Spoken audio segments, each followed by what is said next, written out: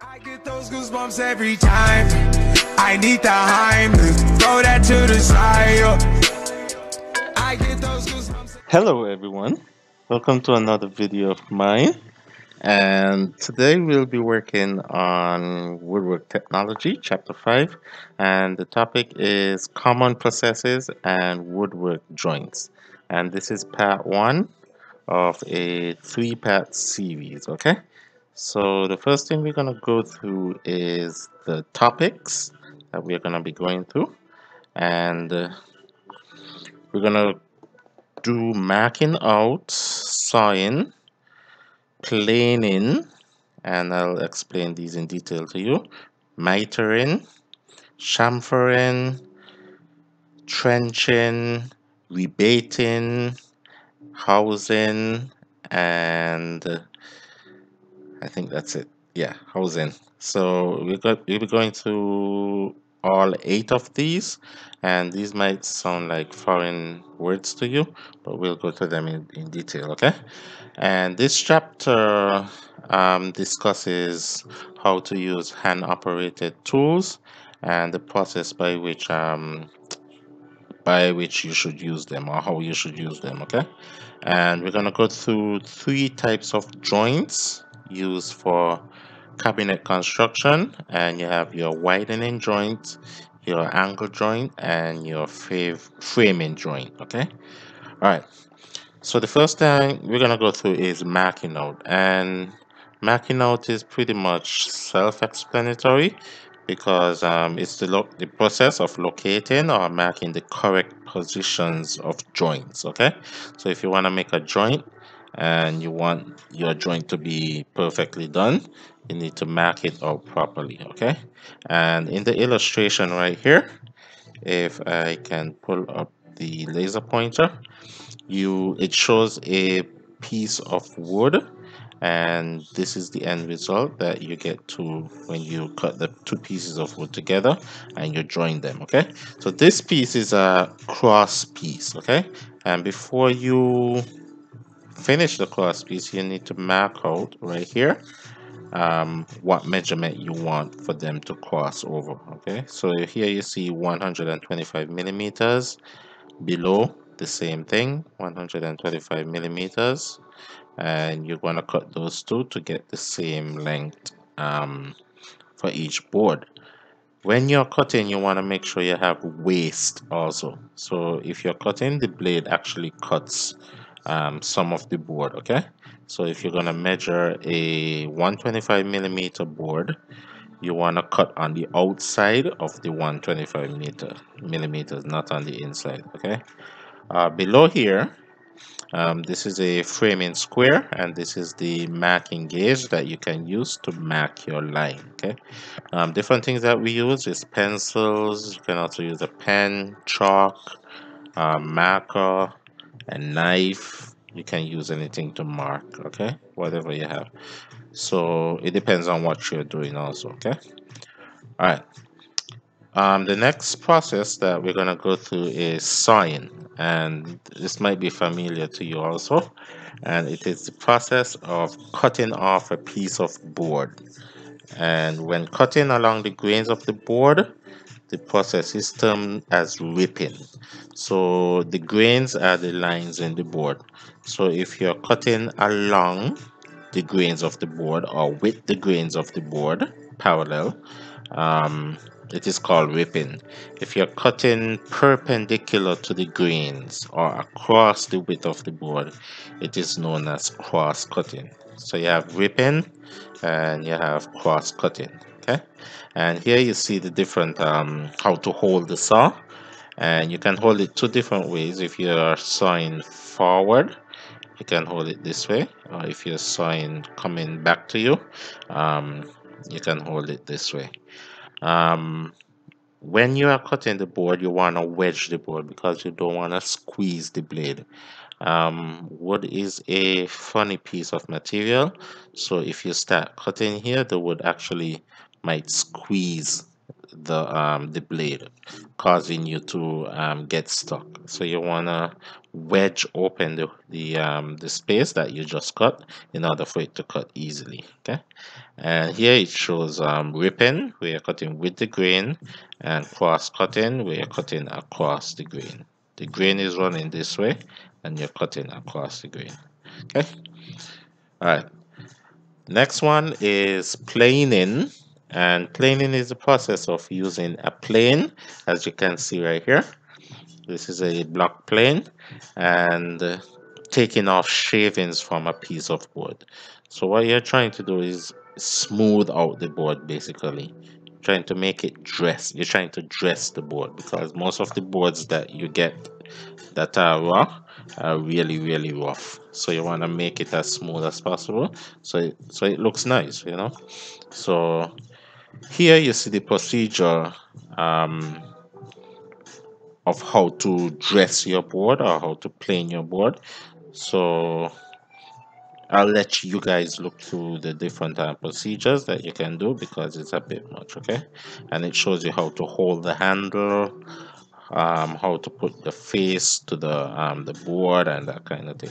Okay, how to hold the board against the bench top, and you need to make sure that the board that you are planing, it is firmly secured. You don't want a board moving all around the place. Okay, uh, another thing you need to make sure is that you press down the plane and the blade is in the right position. If the blade is too far down, you will take off too much board. If it is too far up into the block, you won't cut anything. Okay, so you need to make sure that you set your plane correctly. Another thing you need to do is, or not do, is hold your plane at an angle.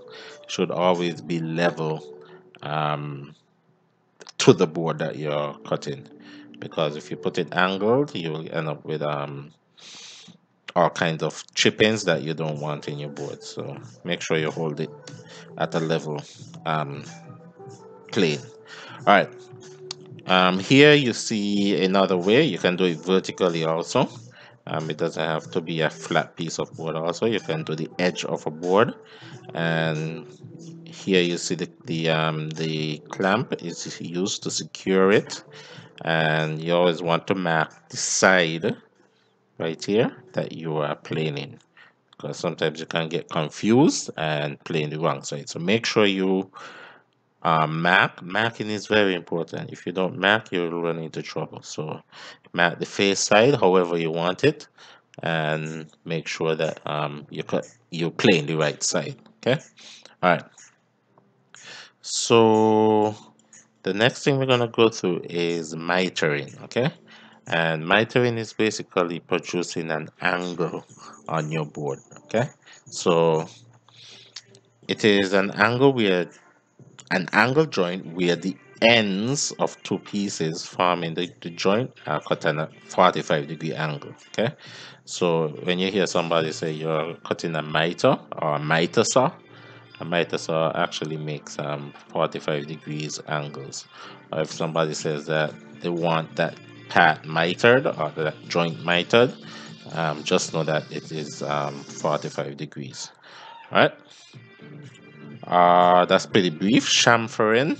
Chamfering is making a groove on the corner of the board. Okay, so, and when you say a groove, like an angled plane, then an angled plane, and it is also 45 degrees. So you're not actually cutting straight through the board. You're making a 45-degree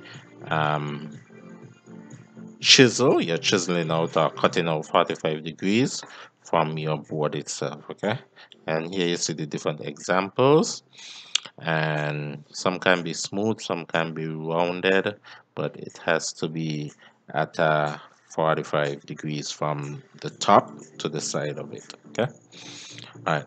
So the next one, and here it shows you actually how to do it. Turn it at an angle, and at the corner it will be sharp initially, but once you use the plane across it, it will smooth out, and then you can measure it using your adjustable square. Okay. All right. Also, you should also make sure your wood is straight, and you use a ruler or level or whatever you can do to make sure there's no spaces underneath. Okay. All right. So here you see a beveled edge and a splayed edge. A beveled edge is an angle to your board that goes from the top to the bottom. So whatever edge you have, the angle has to go from the top to the bottom. A splayed edge, however, it goes from the top and it doesn't go all the way to the bottom. Okay, so it goes at an angle, goes a certain way, and then you finish it with a 90-degree piece to the top. So the top and that little piece at the side is 90 degrees to each other. So one is straight up and one is straight across. Okay, and then you have the angle in between. All right. Next one is trenching. And trenching is the process of cutting a recess. So you see, when you're in the trenches, you have a little gutter or a little gut in between. So it's basically you're trying to cut out a gutter in between the wood, okay, in order to fit in another piece of wood. Okay, so here you have the procedures, and you can use different tools, different materials, different machines to cut grooves in your piece of wood. Okay, and you can go through, you can use also chisels, you can hand make it, and you can also use the bandsaw. It depends on what material you have or what machine you have on site. Okay. All right. So grooving is similar to trenching. However, grooving is actually something that you don't go straight through the wood. Okay. So you make a groove and then you stop. Okay. So you're not actually going from end to end. You're actually going into the wood, making your groove, and then you stop inside the edge of the wood also. Okay. All right. And here you see the procedures that you can use to get your groove. All right. Rebating. Rebating is a procedure that they use for like cabinet making. So let's say you have shelves and that kind of thing, you can use a rebate to actually rest something on the piece of board, and this helps to secure like shelves. If you have a shelf there, you want to secure it on top so that it doesn't um, fall down to the bottom or whatever. Okay, so you want to make sure you have a rebate. You also have a stopped rebate where you don't go all the way back. So this is nothing like the groove or the trench. The trench actually goes through, but it's in the middle of the board. This is actually at the end of the board, and this is a stopped rebate where it goes through, but it doesn't go right through to the board. Okay. All right. So you have a stopped rebate and a through rebate, and this is the method of how to go through chiseling out or cutting out your rebate. Okay. All right. Housing. This is also used for making shelves, and housing is used to describe the fitting end of a piece of board into a trench. Okay, so you're actually making a housing or a place for the board to fit into. Okay, and as you can see here, this is a through housing where the housing itself, which is vertical, well, the wood itself is vertical, but the housing is horizontal, and it goes right through the piece of board right here. Okay, you also have stopped housing where it stops at a certain way, and then you just fit in your shelving. And the stopped housing means that the shelving can only go back so much or can only go forward so much. Okay, all right. So here you have the stop housing, so it stops right here. You have dovetail housing if you want to put a little bit of style on your shelves and you want a little dovetail to the front. You can use dovetail housing. Here you have a tapered bare face housing.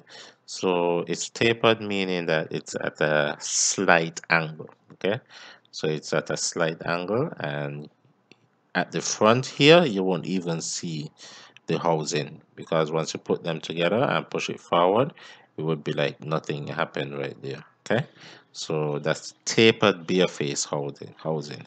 And right here you see here it's lower than the taper up here, so it's at a slight angle going up. Okay, over here you have a pat dovetail housing. So you have the dovetail right here, and here is straight, so it's that's why they call it partial dovetail housing. All right.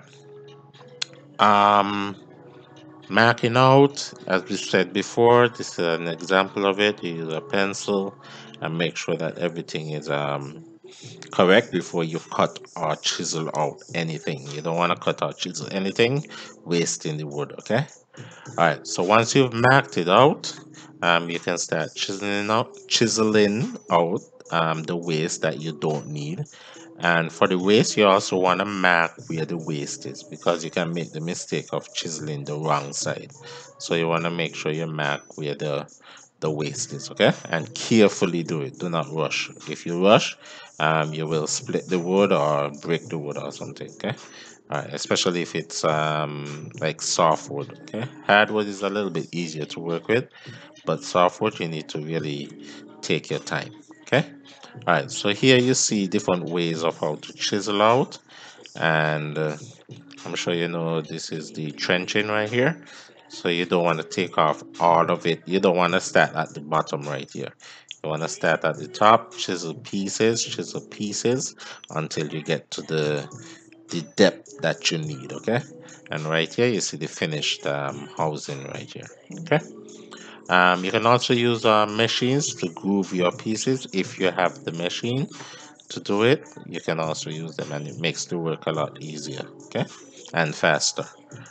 All right, that's the end of it. If you understood everything that was said here, click the like button. If you do not understand, leave a comment in the comment section.